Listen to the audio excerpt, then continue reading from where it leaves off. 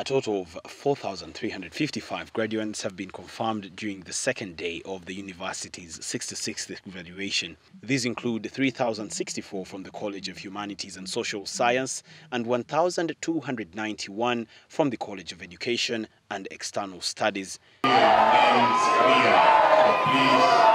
While addressing the joyous graduates today, the Chancellor for Makerere University, Professor Ezra Suruma, appealed to the graduates to tackle the challenges faced by the world, especially climatic change. Lecturers at Makerere University were also honored with PhDs at the function. With the doctorate in strategic health communication. That doctorate is being offered by the Department of Journalism and Communication here at Makerere University. Dr. Kanakulia Dixon, a PhD holder in humanities, shared with us the significance of having PhD holders in the country. So there's a relationship between the researchers and the development of a nation.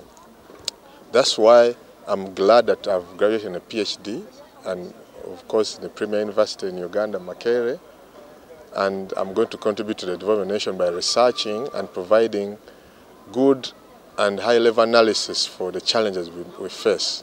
Meanwhile, Dr. Aisha Nachiwala Sembatia from the Directorate of Psychology and Communication aired her opinion on the recent rift between journalists and Parliament. And I feel that journalists should continuously strive to improve their qualification. However, that said, I really don't feel that what the Parliament of Uganda has recommended for non-degree holder journalists to get out of covering Parliament is fair. I really feel that that is not their responsibility as Parliament. I feel that that is a responsibility of the journalists themselves and the media houses that employ them.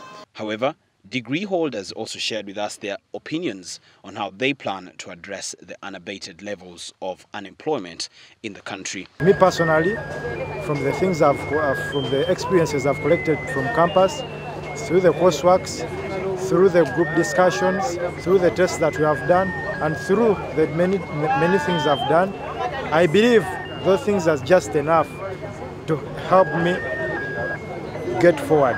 I've got new friends, I was able to complete my course, and I think I'll be able to get a job because I believe in myself.